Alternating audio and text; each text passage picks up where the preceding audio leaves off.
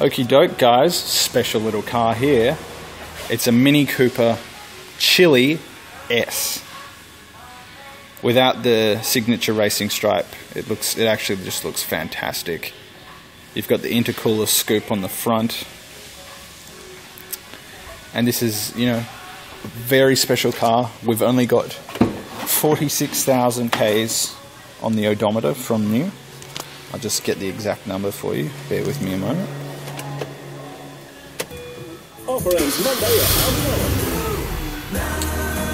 46,923. We'll go start it up properly in a minute. So this car was the resurgence of Mini in the early 2000s under the new tenure of BMW, and this model was made famous in the remake of the Italian Job. It is incredibly quick, much quicker than your standard Mini,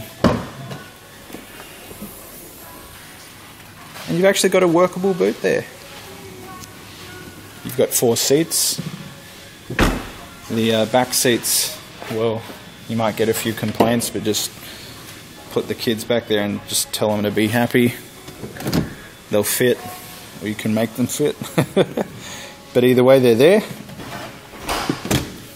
Beautiful large front sports buckets with leather inserts. You've got a 6-speed manually shiftable automatic, which is very smooth and responsive. Harman Kardon stereo, and all those signature little mini goodies you'd come to expect. Cooper S on the door rockers there. Large dual panoramic sunroof. Some more subtle S logos. And this car has obviously been garaged its whole life. It's flawless. The paintwork is, I hate to say perfect on a used car of this age, but it's damn well close. Headlights are beautiful and clear. We've got HID projector lenses, as you can see. We've got the or a supercharger. I'm confused. Excuse my ignorance. It's either turbocharged or supercharged, being the S. I'll have to double check which.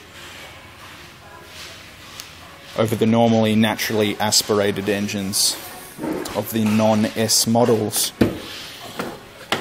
Stepping in, it's very nice, and it's actually like a genie lamp. It's small from the outside, but when you hop in, it's actually huge. I'm a little over 6 foot, 112 kilos, and I have a lot of room.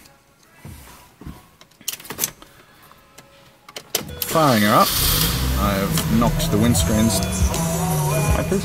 Going to close up the windows. Wait for this new camera to focus. So I've got the air dart right up. It is very cold.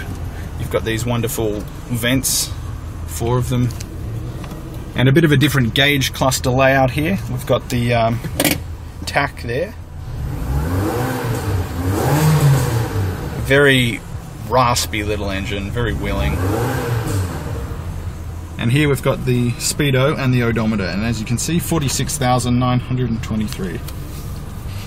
We've got that wonderful MMI wheel, so you've got all the multi-functions that you could want. You've even got paddle shifters behind here. It is sports bolstered as well, leather wrapped, and it feels fantastic. Vision is great. It's like a rolling greenhouse, huge windows, and it's very nice and airy with the dual panoramic sunroofs. I've got the shade over the rear one, and I've popped the front one. So down here, conventional handbrake, 6-speed auto, and you can shift it manually too. Just push it to the right, up and down, back to drive, all the way up to go back to park. Again, it sounds fantastic. Airbags everywhere, Harman Kardon stereo.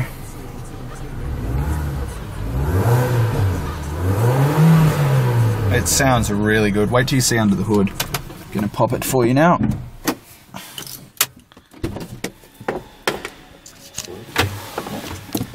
Bear with me. It is a little tricky to do one-handed.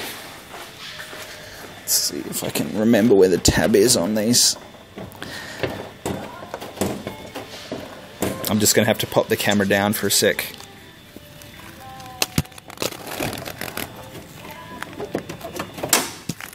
Sorry about that. There we go. You can see the intercooler there.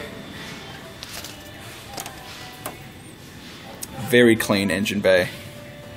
Very potent little 1.6. In fact, this is one of the cleanest engine bays I've seen that we haven't done anything to it. Came in like this.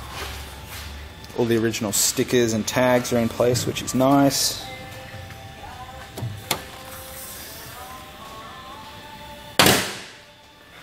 Down she goes.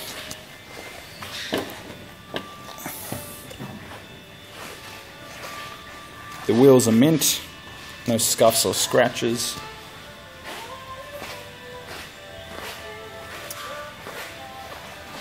A tiny little mark on the front right, but it's not really noticeable. Just a beautiful little car with the Oldtimer Centre. If you've been after a Mini Cooper S, this would have to be the lowest kilometre example of the year on the market at the present time. Again, it is the S, and it is a chili. Although there's nothing to signify it's a chili, it's in the delivery books that it is one. You can find us on www.old.com.au. Give us a call, send us an email. We'd love to hear from you, and we'll catch you on down the road.